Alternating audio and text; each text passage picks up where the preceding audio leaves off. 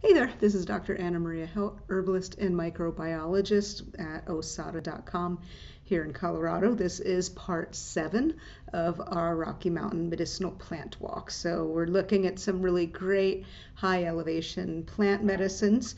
Many of these plants are actually found elsewhere, not just in this part of the Rocky Mountains. And so stay tuned. I'll be continuing along with this series over the coming weeks. I have a lot of material that I recorded last summer that I'm posting up. So here we go with part 7. And as always, if you have any questions or you've had experiences with these plants that you want to share, that's what the comment section is for. So thanks for watching, and here we go. Okay, Oregon grape. I can't remember if I talked about this when I came out here a month ago. Mahonia repens, Oregon grape. This is some nice fresh green growth. A lot of times when you see this plant, it's a little bit more beat up looking, like that guy there. And a little bit later in the season, the leaves will start turning a really lovely burgundy color, or at least around the edges. So this is a very well-known medicinal plant. A related Oregon grape that grows in the Pacific Northwest is actually on United Plant Savers list, I think on the to watch list, but Mahonia repens here is extremely common in the San Juan Mountains around Durango. It's everywhere. Repens means creeping, so unlike the Oregon grape you see in Oregon that is a tall shrub, this one is low-lying on the ground. You can actually buy this at local garden shops, by the way. It's not blooming right now, but when it blooms, it's in these little clusters of yellow flowers that smell heavenly. It's like ambrosia. And then they turn into little sort of grape-like fruits in terms of their color. Doesn't taste anything like grapes, but you can add sugar to it and make a jelly. Add sugar to most things and you can make a jelly out of it. So the root is what's traditionally used. It contains berberine alkaloids that are now a super favorite supplement, kind of purified like a drug. Berberines are antibacterial, and they have some properties as well that are beneficial when we're supporting mucous membrane health. So when you dig up the root of this, you'll know it's good medicine if it's bright yellow with those berberine alkaloids. Now it's interesting, in Italy there was a study, so there's another one there.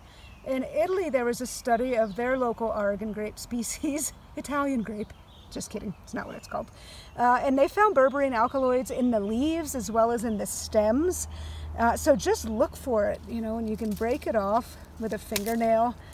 You're not going to be able to see that very well, but I'll try. And look to see if you can see some yellow. I actually do harvest this whole plant. Maybe I'm just diluting my medicine out. Just because plants in Italy have berberine and other parts of the plant isn't a guarantee that ours do, but I do see the little stalks there. The stems will be yellow going pretty far up in my experience here. So I just extract the whole thing. So this is a digestive bitter herb, right? That bitter taste of the medicine is going to stimulate through your nervous system and also through gastrointestinal hormonal regulation better digestion. It's going to stimulate acid production and pepsid production, or pepsinogen in the stomach.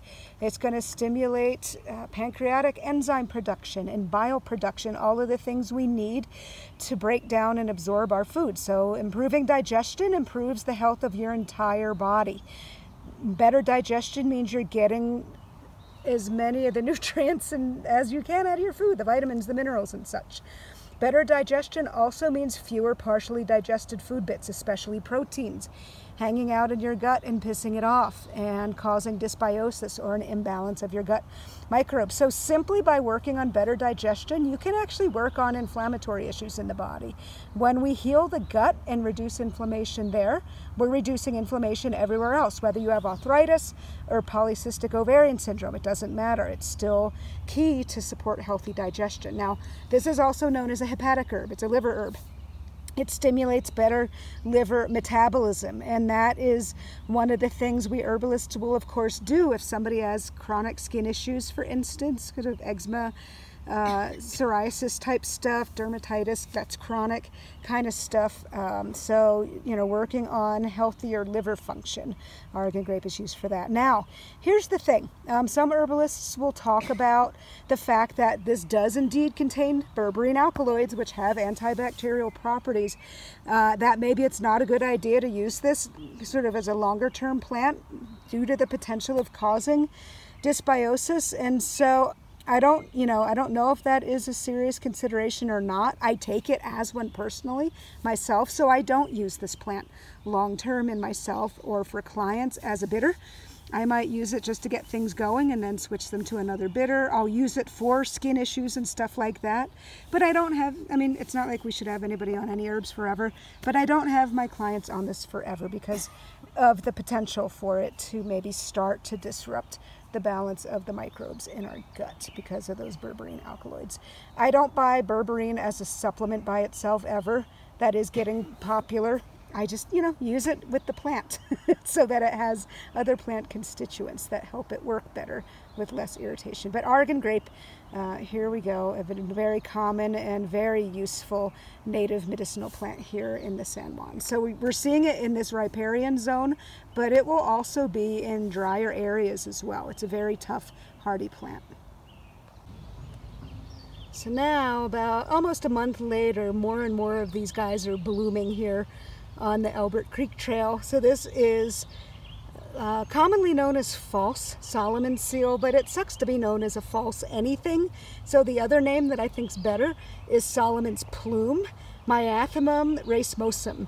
A lot of people confuse this for true Solomon seal, but actually true Solomon seal does not grow here in Colorado. That is more back east, Midwest.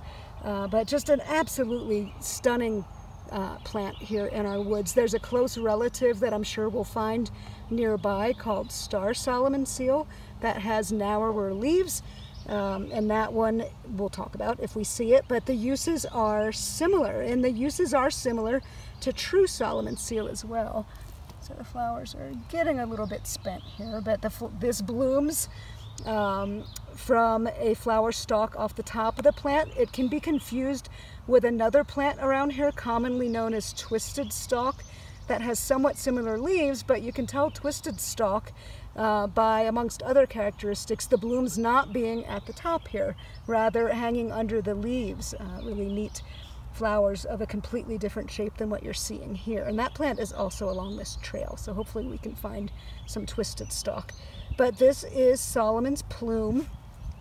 It's the rhizome that is used, so the below ground parts, and you can actually transplant this to your garden by taking a little bit of that home with you if you have some shade. This is in the lily family, maybe not surprising when you look at the leaves, but again, it's the beneath ground stuff. It's the rhizome that is the medicine. So it's demulcent. It's a great herb for supporting respiratory issues, lung stuff, inflammation, irritated lungs, dry lungs. Also useful for swollen glands, like true Solomon seal. This is used for musculoskeletal issues, pain, stuff like that, overuse, arthritis, injuries, delayed menses, assuming you're not pregnant. So this can help if a period is running a little bit late due to maybe some minor imbalances. And this one is not one that you want to just go out into the woods and start ripping up willy-nilly. It is not, it's common around here, but it's not common the way that something like yarrow would be, for example.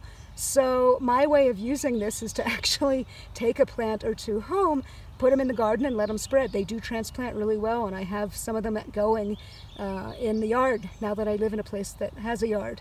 So this is Solomon's plume, Myathemum racemosum, a really beautiful, beautiful, magical forest plant that you see in the woods here around Durango. And as we walk out further, I will keep an eye out for the star Solomon's plume. It's relative with narrower leaves. Thanks for coming along for part 7. Stay tuned for parts 8 and 9 and so on. We still have some really great plants coming up that you'll be able to see how they look a little into the summer and learn about what they do medicinally speaking. So stay tuned and be well.